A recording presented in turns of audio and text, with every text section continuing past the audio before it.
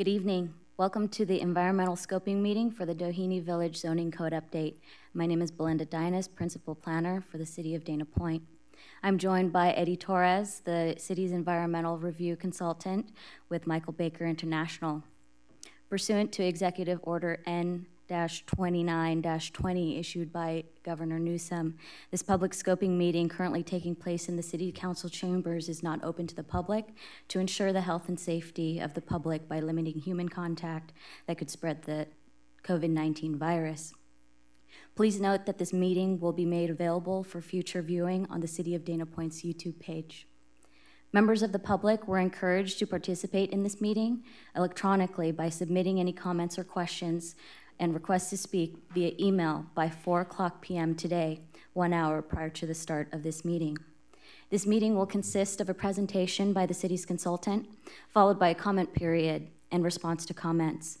With that, I would like to welcome Mr. Eddie Torres to provide an overview of the project's environmental review process. Thank you for letting me be here, and I'm pleased to provide the discussion for the environmental scoping meeting. Could we have the next slide, please?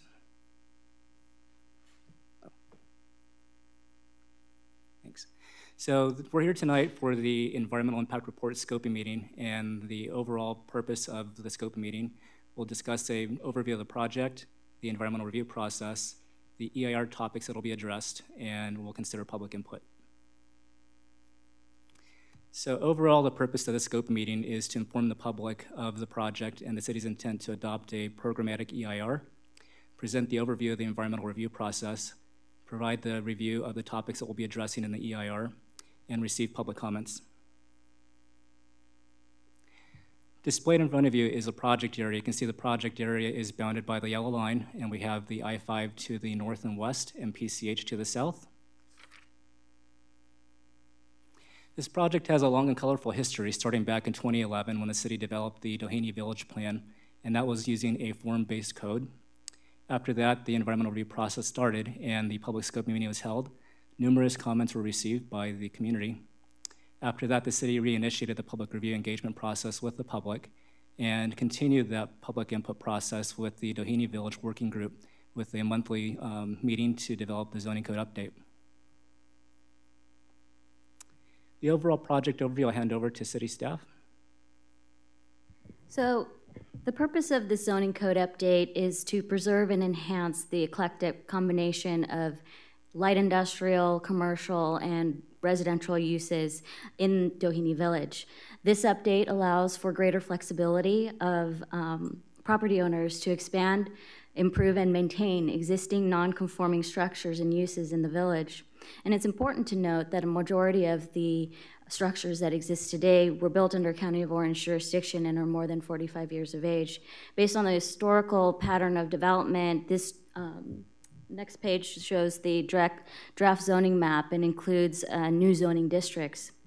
Some of the key land use changes include legalizing existing light industrial uses on the west side in purple, residential on upper floors on properties fronting Doheny Park Road in red, and horizontal mixed use, meaning commercial or residential, on the east side in brown. The update on the land use map includes proposed changes to floor area ratio intensity for commercial and industrial uses and residential density to bring existing properties into conformance with the city's general plan and the city's zoning ordinance. After several decades of challenging land use and development standards currently in place, these proposed land use changes will likely spur both small and large scale redevelopment in the village. Thank you. So with this, the project's going to require several entitlements, which will include a zoning code amendment, general plan amendment, local coastal program amendment, and the certification of the program EIR. So the purpose of the CEQA is really to inform the public of the project and its potential impacts, to disclose the baseline environmental conditions, to disclose the regulatory framework, to identify potential impacts and looking at ways to mitigate those to the extent feasible, and also to foster interagency coordination with the review of the project and its potential impacts. As you can see before you, there are several venues for comment into the process, and we are all the way to the left of this graphic with the notice of preparation, where we received your input through the scoping meeting and through the comment letters for the NOP. After that, we take that input and draft the environmental impact report, and that looks at, as I mentioned, various environmental topics, which I'll address later. That gets sent out for a 45-day public review period where we receive comments. At that point, we take all the comments and respond to them in writing and resubmit them to the commenting parties. That's included within the final environmental impact report. That report consists of the draft EIR, the response to comments, any changes or modifications that were made to the document, which are called an errata, and a mitigation monitoring program. With that, the city takes it into consideration with findings and a resolution of considerations. As you can see, we're going to be addressing various topics in the EIR, and these will look at potential short-term and long-term impacts of the project, as well as impacts associated with cumulative development in the area and surrounding communities, land use, aesthetics, tribal consultation resources and cultural resources, geotechnical, hydrology and water quality, hazards and hazardous materials, traffic, air quality, energy, greenhouse gas effects, population and housing, and as I mentioned, we'll be addressing cumulative impacts, and we'll be looking at alternatives to reduce any potential impacts. So here's a schedule where we're at, and initially the public review period for the notice of preparation was slated to close earlier than this, but with the COVID-19 situation, we've extended the commenting time that parties have until May 28th. We'll take all that consideration into the draft EIR, which is tentatively scheduled to be released for public review in the fall. Planning Commission consideration will occur in the winter, and spring 2021 for the Coastal Commission review. With that, as I mentioned, we have the public commenting period that's been extended to May 28th at 5 p.m., and we'd appreciate your comments being sent to Bill and Dan in a written fashion. Email is the best way right now with the COVID-19 situation, and we'll take those into consideration when we draft the EIR. Great, thank you, Eddie. Next, I will open the meeting for public comment. During the notice of preparation period beginning on March 13th, city staff received comment letters from the following agencies: South Coast Air Quality Management District, Caltrans District 12, Orange County Transportation Authority, California Department of Fish and Wildlife, Juaneño Band of Mission Indians, City of San Juan Capistrano, and OC Parks. These comment letters have been posted on the city's website under environmental documents. Comment letters received from the public, I will read into the record. From Keith Yanis, Dana Point Historical Society. As chair of the Dana Point Historical Society Preservation Committee, I'm responding to the notice of preparation of the EIR, reissued May 7, 2020 by the City of Dana Point. These comments are for the proposed Doheny Village Zoning District Update Project. With regard to the scope and content of the EIR review, please review the historic nature of the main roadway through this project. This is one of the most historic roadways in local and California history. Going back more than 250 years, this roadway was the route of the Portola expedition and therefore becoming the historic El Camino Real, used during the mission period and celebrated as El Camino Real, with the signature bells as California began developing highways as cars and became the mode of transportation. Next, as highways developed and improved, it became the historic US 101 and the midpoint between Los Angeles and San Diego, with businesses developing in this community, responding to the motorist needs and comforts. Any development in this area must be concerned with honoring this history. A Dana Point Park, a short distance from here, has a monument to PCH and California Highway 1. The history of this roadway must be acknowledged and highlighted, as we believe it is possibly more significant and important to our city's history. Was there one of the El Camino Real iconic bells here? In summary, tall buildings 50-foot high anywhere along this roadway is not only unacceptable, it would ruin the historic character of this historic roadway. What would be the historic building height? There are already some examples in the area.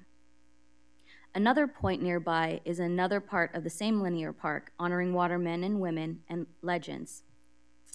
Some of the activities and work that made some of these individuals legends took place in Doheny Village.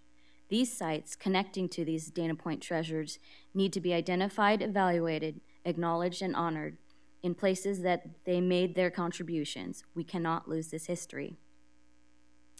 The Dana Point Historical Society also recommends that the City of Dana Point connect with the Main Street America and the California Main Street programs to get the best practices and research that show how historic preservation leads to better and faster economic development. The California Preservation Foundation Conference just had a session that released this data. Thank you for your consideration. Keith Joannis. Next is a comment letter from Tony Nelson, Capo Cares. Thank you for the opportunity to comment on this exciting project. I commend the hard work undertaken by city staff and the Doheny Village Working Group and have a number of comments that I've submitted to Belinda Dinas as a separate document. The draft Doheny Village District Overlay states that the intent and purpose of the rezoning is to preserve and enhance the eclectic combination of commercial, light industrial, and residential mixed uses in the area, end quote. While Capo Beach residents have long lobbied for a revitalization of Doheny Village, we recognize that any rezoning must be sensitive to the, quote, soul of this special part of our community. It is vital that the large, tall buildings allowed by the new development do not obliterate what has already been at the heart, a, quote, village. While I understand the intent in renaming this area Capistrano Beach Village in recognition of the fact that it is a very important part of Capistrano Beach, 92624, I'm hoping the Doheny Village name can be preserved. Doheny Village harkens back to our historic roots and the importance of Ned Doheny, who first developed Capistrano Beach. Doheny Beach, our famous Doheny Park Road, our beautiful 1920s historic homes, and many of our longtime village businesses proudly bear this name. I hope it sticks. Doheny Village is a very special area, one that has important significance as the site of the historic El Camino Real, early Highway 101, and the 1890s railroad stop on Victoria Street marked as San Juan back when we were known as San Juan by the Sea. The village has great significance to Dana Point's surfing heritage and is still home to famous surfing icons, metal and other industrial workers, and talented artists and designers. I would love to see a historic preservation guideline incorporated into the plan. I have forwarded specific suggestions on historic preservation, plus some environmental and aesthetic concerns to Belinda, and I am hopeful that these will be considered. It is exciting to see Doheny Village on the road to revitalization at last. I look forward to the changes that will significantly modernize and enhance this area while preserving its importance as a vital part of both the community of Capistrano Beach and the larger city of Dana Point. The final letter is from Doug Lowe of Beach Cities Glass. My concern for the environment is paramount. Based on what I remember about the extensive study of the area that the city paid about $900,000 for years ago, I believe the one item that will impact the environment the most significantly is vehicle traffic through the valley. From the presentation of the study and from my personal experience of using the same size traffic circle in San Juan Capistrano at Valley Road and La Novia, I support the recommendation from the study that includes, among other ideas, a traffic circle at the intersection of Victoria Boulevard and Doheny Park Road. I'm acutely aware that my opinion on this is shared by only a small minority of stakeholders, but historically that has always been the case in the discussion of environment versus development. So this letter is intended to change that paradigm from one of, quote, what is the least that we can do to maintain the environment, end quote, to an approach that asks the question, quote, what is the best possible thing we can do to improve the environment, end quote, so that 50 years from now, we will be best served by our investment. Obviously, it will be more expensive to improve the environment versus maintaining the status quo. Besides the additional money we will spend, we as a society will have to adapt to new ways. Slowing down is one of the things we must do, in my honest opinion. According to our study, from the best of my memory, a single lane traffic circle, one allows the same amount of traffic to traverse the valley and that the existing 2 lanes now carry in about the same amount of time. 2 reduces average speed to 20 miles per hour versus 45 miles per hour now. This will A, reduce accident rates and severity, B, reduce noise pollution, C, reduce fuel consumption, D, reduce air pollution from brake and tire dust, and E, reduce air pollution from fuel consumption. I believe these are exactly the mandates required when the Environmental Protection Act was created, the very reason the EIR is required when development is considered.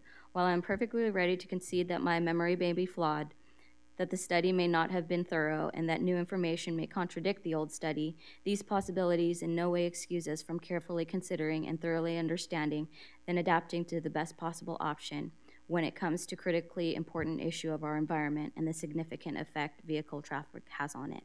I thank everyone that is participating in this study for their efforts to improve the lives through thoughtful and sensible development. Sincerely, Doug Lowe.